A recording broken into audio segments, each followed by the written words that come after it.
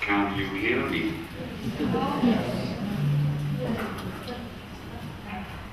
I was given a chance to say a few words about last year's topic, namely ventilation. Next slide.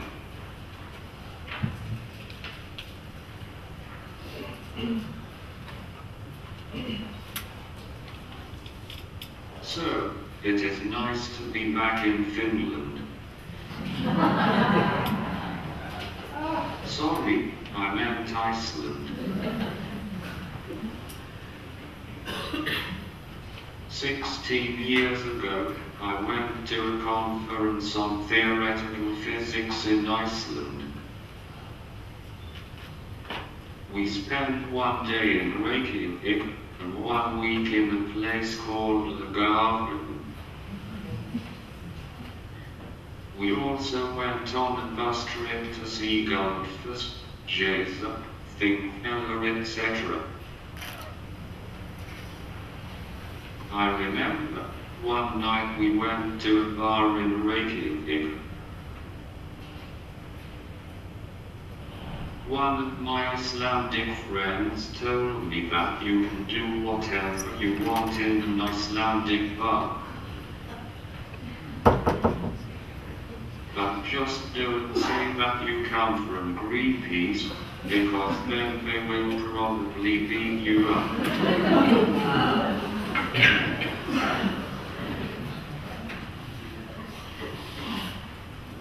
I was diagnosed with ALS 6 years ago at the age of 35.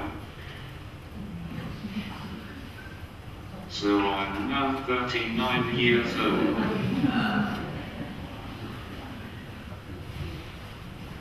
Unfortunately, I have to say that my ALS has developed quite a lot. Today, my whole body is essentially paralyzed, although I can still move my head slightly. Moreover, I can neither eat nor drink, and I have not been able to speak for at least 3 years. Fortunately, I can still breathe, but I breathe through a hole in the throat, a so-called tracheostomy. Normally, I have a ventilator attached to the tracheostomy. But here in Iceland the air is so clean that I don't really need it. No, of course not. The truth is that I got the ventilator so early that I, until further, only need to use it during the night. Every evening when I go to bed, it is just a wonderful feeling to get attached to the ventilator. Then I can breathe normally the whole night without any effort.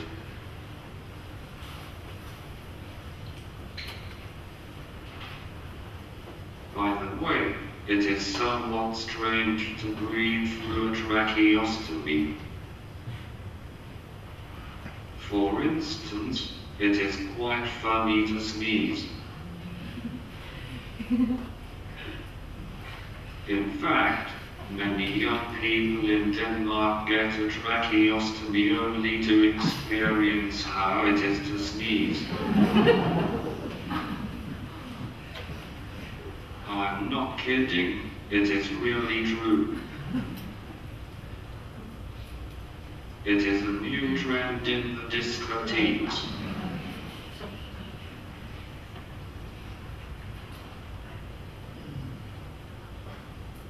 In addition, you acquire bad breath when you breathe through a tracheostomy. And this is also very important for the teenagers.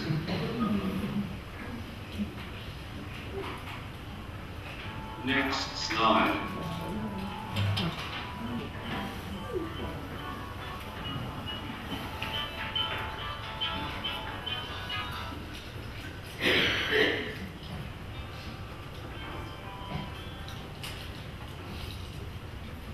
As I said, I was diagnosed 6 years ago. Less than 1 year after diagnosis, I got a gastrostomy tube. And 5 years after diagnosis, I got the tracheostomy. This seems to be more or less the typical development of my type of ALS. Without the gastrostomy tube, I would have died approximately 4 years ago. And without the tracheostomy, I would have died in January.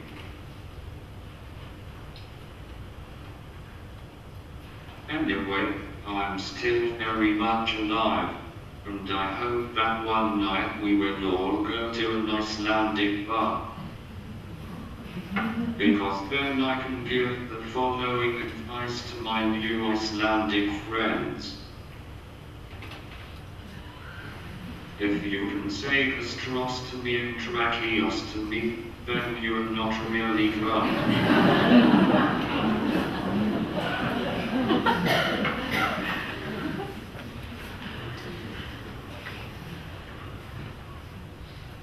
Despite my serious handicap, I feel that I'm very active. I can do a lot of things.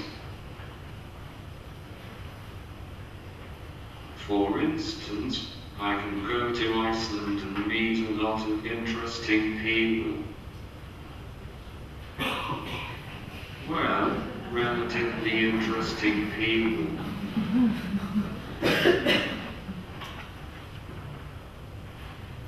In fact, all my friends having a ventilator are very active, one way or the other. The most active is of course Bergmann, who is the big chief of the Danish Foundation of Muscular Dystrophy, and who is traveling all over the world.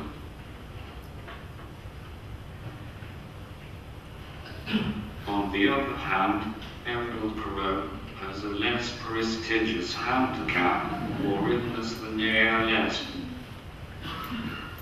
So you should not really trust him.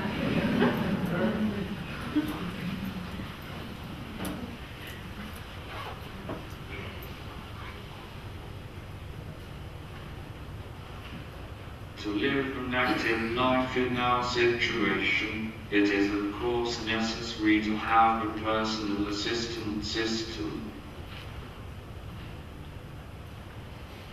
where you can hire and find personal assistants after your own choice. The personal assistance system is very good for the handicapped person, but it is also a great benefit for the society in general. Let me just mention that my personal assistants are going into the healthcare system later on, and they get invaluable experience from taking care of me.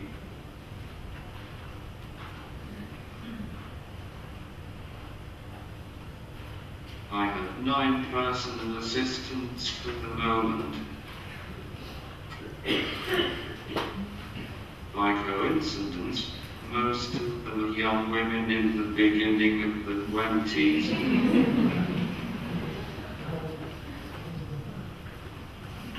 I should say, though, that I also have a personal assistant who is in the middle of the 30s.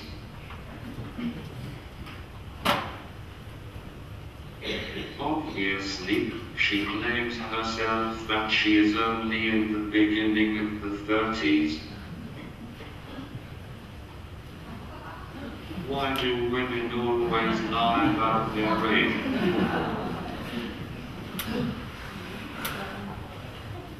Next slide.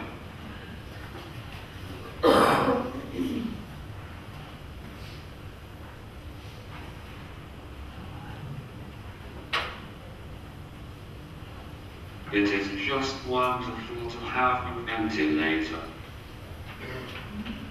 But I have to admit though, that it was very tough for me to get it. You know, there are basically two ways to get a ventilator. The first is the Sicilian chicken way. You and the hospital plan in advance when you are going to get the ventilator.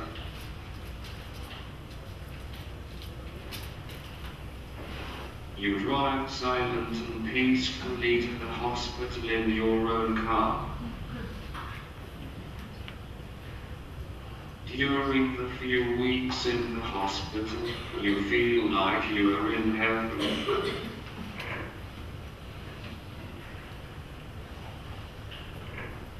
The second is the honest and honorable way to get a ventilator.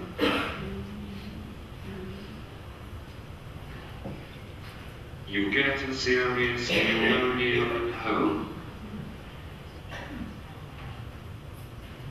You are more or less unconscious when you are taken to the hospital in an ambulance. Or even better, in a helicopter.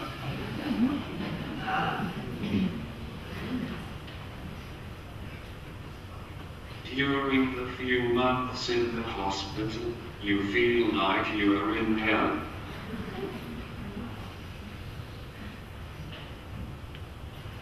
Needless to say, I of course chose the honest and honorable way.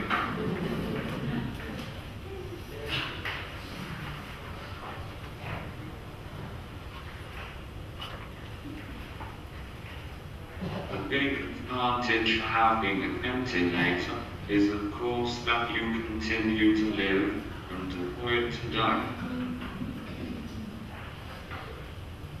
There are many other advantages though, but I will not mention them here in front of such a big audience, because then everybody wants a ventilator.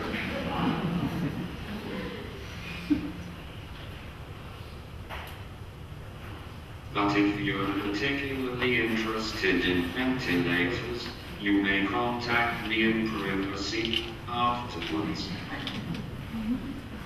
And then I will tell you about all the other advantages.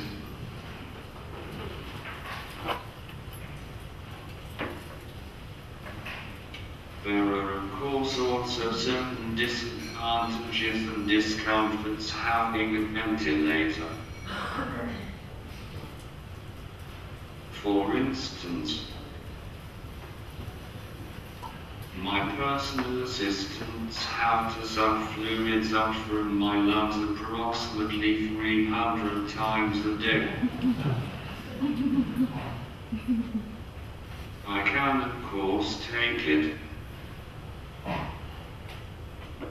And Icelandic people are supposed to be very tough, so I guess that they can also take it.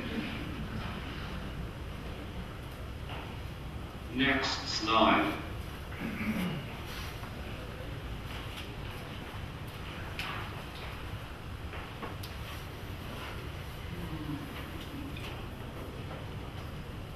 In my opinion, it is a big tragedy that many people choose death instead of getting a ventilator. The ventilator means absolutely nothing compared to life itself. It is just a household utensil like the food processor or the microwave oven. And and who would rather die than having a microwave oven.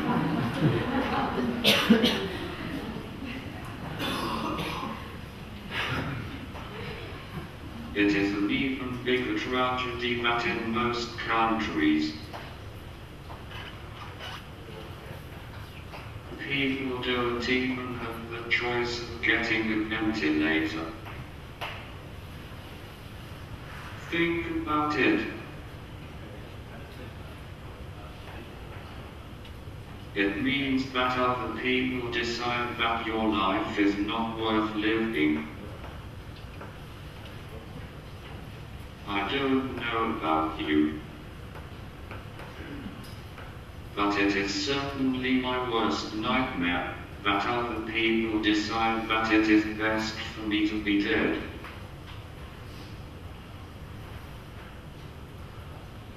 I would like to make such decisions myself, and especially because it is best for me to be alive.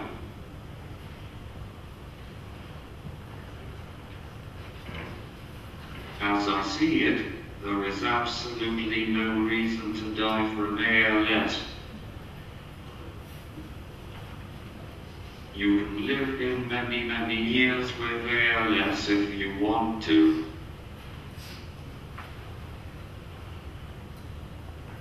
And if you have a system similar to the Danish one. And, of course, if you are a non-smoker. So, finally, I will end this talk by saying that I do not come from Greenpeace.